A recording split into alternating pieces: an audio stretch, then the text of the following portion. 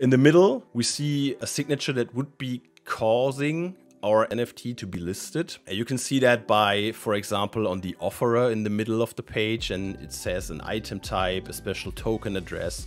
If you would just go ahead and copy that 0x01641 out, you could look on either scan what exactly it's listing here. But I just want to stress this on this very slide, because we've seen in the last few weeks, I would say, a rising occasion of these signature scams.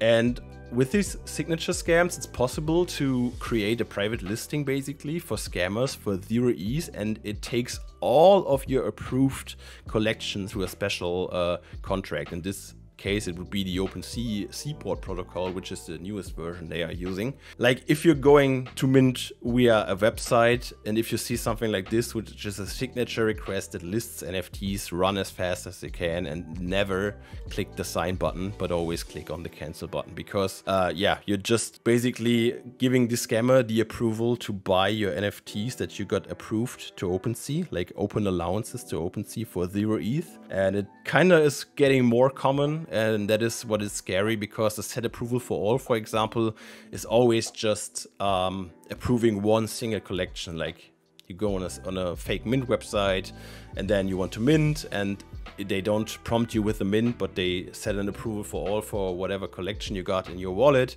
Then you hit that once, and only the one collection got approved to the scamming wallet, and they will steal the assets that you got from that special collection. But if they are using the signature scam, they are basically just leveraging all of your open approvals and can take all of the approved collection NFTs in one single transaction. And that is when it's really dangerous, and I want you to really pay attention. If you see something like this with an offer, with an item type and start amount and end amount, please be wary.